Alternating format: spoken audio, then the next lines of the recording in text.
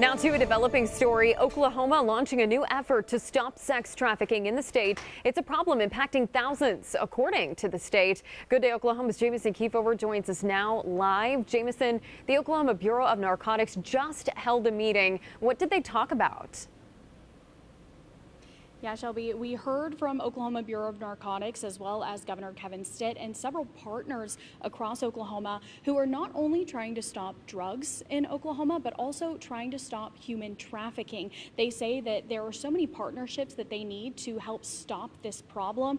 And this is where it all starts. This QR code that people will start seeing all across the state. You are not alone. Now, one of those partners that they said is vital to their mission is with me now. This is the executive director of the Spring, Leslie Klingenpeel. So, yeah. Leslie, tell me how it feels to have so many people part of this mission along with you. Yeah, I'm so encouraged by the work that's happening in our partnership with Oklahoma Bureau of Narcotics.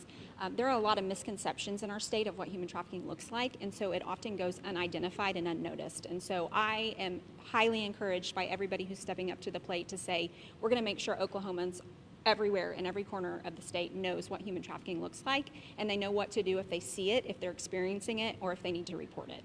So if someone wants to get involved, help survivors, help victims, how do they do that? Yeah, so this campaign is part of that. As you said, the QR code they'll start seeing and they can scan, but they can also visit the Oklahoma Bureau of Narcotics website and get more information about the campaign. But you can also reach out to local service providers like us, the Spring, our partners here in Oklahoma City, the Dragonfly Home, but also DVIS in Tulsa. Thank you so much for your time, Leslie. So this is something that they say is going to help thousands of Oklahomans and shed a light on this issue, not only here, but worldwide. Reporting live for Good Day Oklahoma, I'm Jamison Kiefover.